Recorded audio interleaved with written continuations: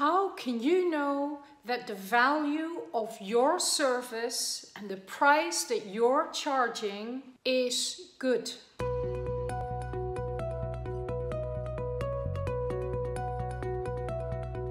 My name is Tineke Rensen from Powerful Business Academy. I help self-employed businesswomen to grow their business, build a business with a team, with strategies, with systems, automation. And I am noticing something that for women, the price we charge often is related to our self-worth, our self-value, how much self-esteem we have. And I can demonstrate this by I can not demonstrate, but show to you what I mean by an anecdote. And it's about Picasso.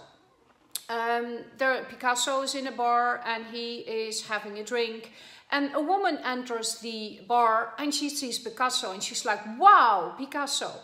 And she goes over, she introduces herself and she says, hands him this blank sheet of paper. And she says to Picasso, please, please, can you draw me something? I will pay for it. And she had a lot of money.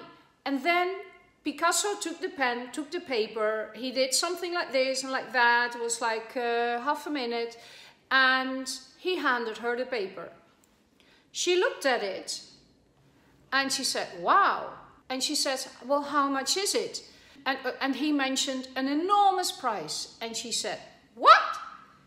For 30 minutes of work, you're charging me this? And then he said, you only look at the 30 minutes it took me. It wasn't even 30 minutes, sorry, it was 30 seconds. You look at the 30 seconds that it took me. I'm looking at my whole life where I've been building up on experience. Now let's go back to you. Have you just started? Are you in business for a longer time? It doesn't really matter. You already are an expert in what you do. Because I bet you've either been doing it in a job for a long time, you've either overcome something on a personal level and now you can teach other people or help other people with that. But what we do, ladies, is we only look at when did I start my business? I have no experience. I don't know how to do it. People don't know me. And therefore, we tend to charge a low price. Now, if this is what you say to yourself, some things will happen. You will attract people who are not willing to pay a high price. And they also might not be the nicest clients for you.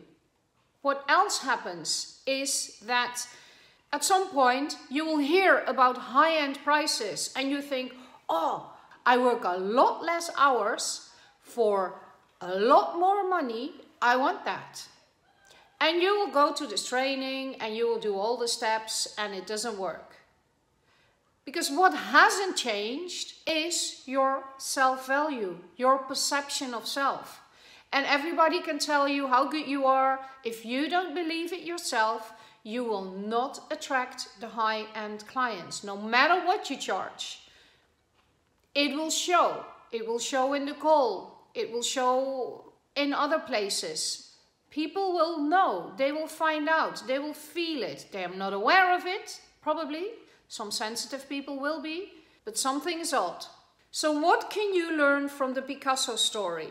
That you are already the expert. You are.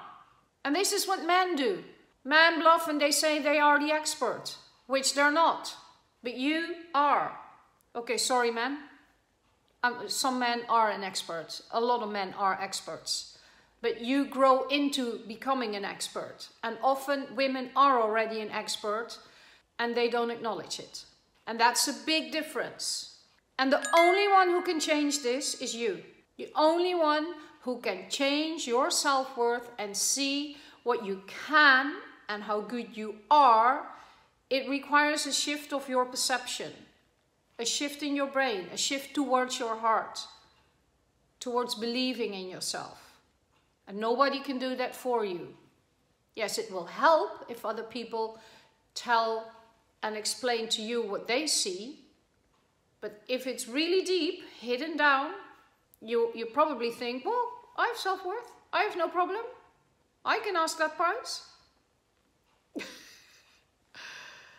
I'm sorry, I'm not laughing at you, but the tone of voice is exactly the kind of voice. It's a defending voice. So work on that. Work on your self-worth. Find out what blocks you. Why can you not ask or, and maybe both, sell for a good price?